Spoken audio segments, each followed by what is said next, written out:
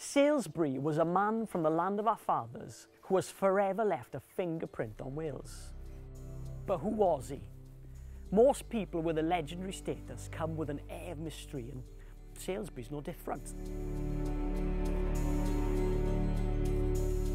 We know he was born in this place, Llansannan, but as for when, well, it's still up for debate.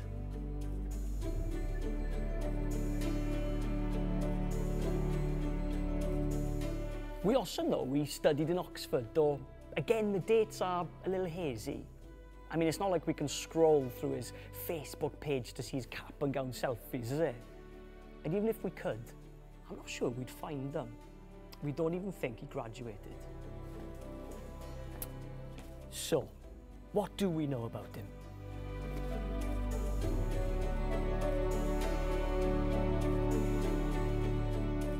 Well, for starters, he was a master of languages.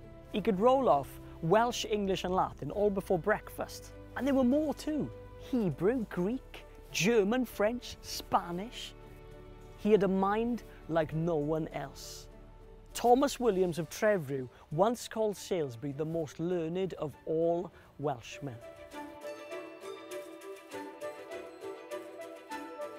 Down in Oxford, he learns about two isms: Protestantism and humanism. He picks up on Erasmus's work and it changes him. Salesbury learns that the Dutch translator went back to the original manuscripts and came to the conclusion that the Latin Vulgate was found wanting.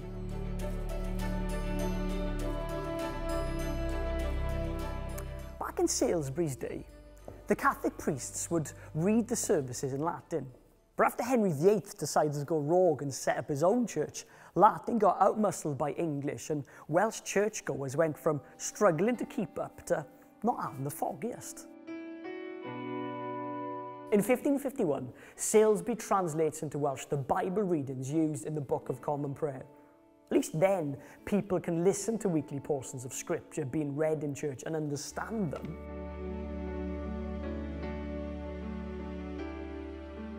Salesbury gets the green light from Henry VIII to publish books in Welsh. So the most learned man in Wales meets the printing press, and it's a match made in heaven. He gets a new name: Father of Welsh Publishing. From 1547 to 1551, he rolls out 7 books, 4 in Welsh and 3 in English. He puts together a dictionary. He even follows in the footsteps of Erasmus by publishing a book of Proverbs. Salesbury makes big strides in Welsh literature and spirituality, but 1567 is the year that trumps them all. Teaming up with the Bishop of St David's, Richard Davies, he translates the complete Book of Common Prayer into Welsh, and along with the Psalms, gets them published in May.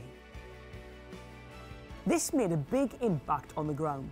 Churchgoers get to digest the living words of Scripture in their heart language every week of the year. Then, 5 months on, he publishes another book, the first ever Welsh New Testament, translated straight from the original Greek.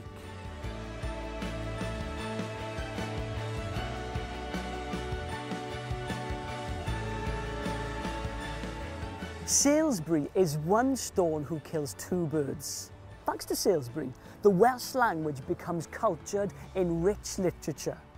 But even more precious than that, Welsh becomes edified in New Testament scripture. You know, William Morgan may get the plaudits for the first translation of the complete Bible into Welsh in 1588, but we can't forget Morgan was standing on the shoulders of a giant, and that giant's name was William Salesbury.